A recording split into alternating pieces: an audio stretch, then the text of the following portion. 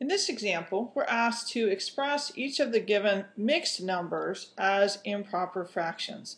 Let's do the first one, then talk about some steps, and then do the second one.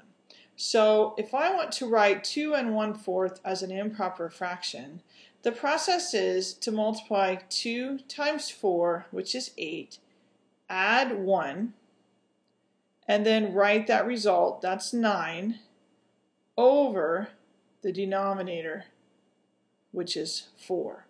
So what I have inside 9 over 4, I have 2 wholes of 4, that would give me 8, and then 1/4 left over.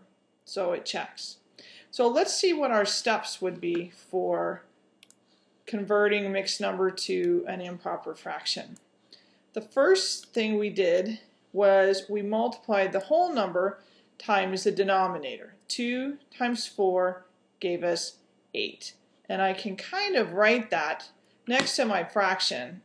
It starts to look a little bit messy, but what we're doing is multiplying here to get 8. Then the next thing we're going to do is take that result of 8 and we're going to add that to the numerator. So we can take that 8, add it to the 1 here, plus the 1 gives us 9. And then finally, we're going to take that result, that sum, and place it over the denominator. So that was our step where we took 8 plus 1 gave us 9, and we placed it over the denominator 4. So let's see how that would work with this next example.